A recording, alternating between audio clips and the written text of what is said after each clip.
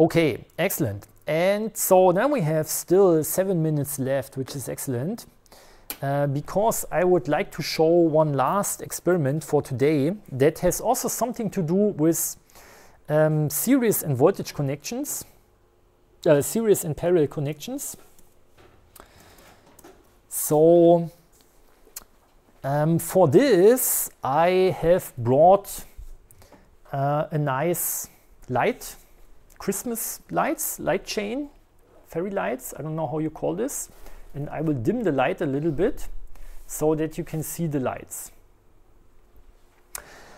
And what I've also brought is a device like this. This is some voltage probe that works capacitively. So if you switch it on, then it's blinking red. And usually it should also make some noise. And with this you can, and unfortunately I don't have a cable, I have a cable here. So with this you can measure voltage on cables. And I don't know why it's not, usually it's also making beep. So now it's switched off. Okay, it doesn't make any noise today, but I don't know why. So this cable is connected to the power outlet. There's some voltage on this cable. I'm able to measure the voltage here on this cable. That's the idea. And I don't know if the camera will show this, but you should more or less be able to see it here in the room. So we have the power outlet here, and one of the two terminals is connected to the neutral.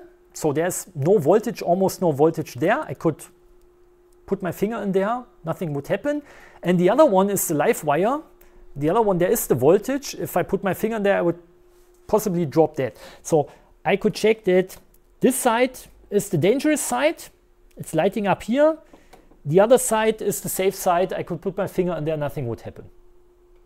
Okay, so with this device you can find voltages. And my camera is lost, but now my camera is, who is finding me again?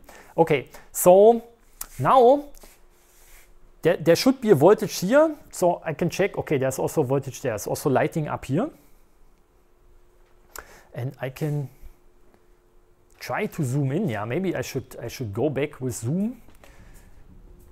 Yeah, so this side is the dangerous side. This side is the safe side. Nothing happens here. Okay. And there's also some voltage here. And the usual problem that you have if you study electrical engineering and if you go home on a Christmas vacation and your relatives know and your friends and your family know, hey, you study electrical engineering. I have a broken Christmas light thing here at my home. You study electrical engineering, you need to fix it. Because you study such stuff. And so the usual problem is that one of these lights is broken, and they are just all connected in series. So if I remove one of these lights, they will all go out. And usually you don't know which is the light that is not working. And so what you usually do is you one by one remove all the lights, measure them, if it would still work, and then you need to replace the light that is broken. And it's a very tedious and cumbersome task to find the broken light, because you usually don't know where it is.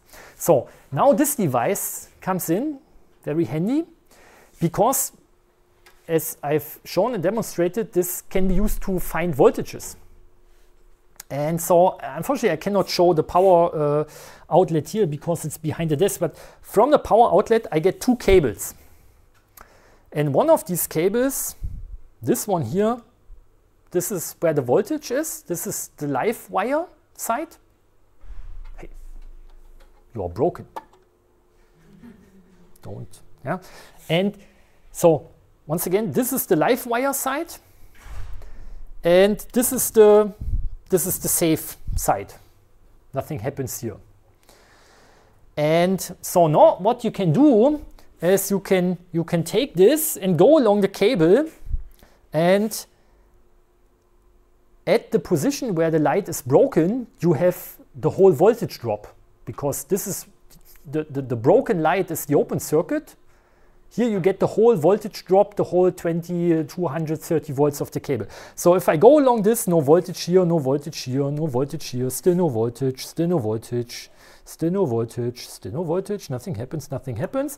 Now I come to the broken light, and here the thing switches on. So this is the trick to find the broken light very quickly, because here you have voltage, here you have no voltage anymore. So the whole voltage drop of the power outlet is at this light bulb. This is the broken one.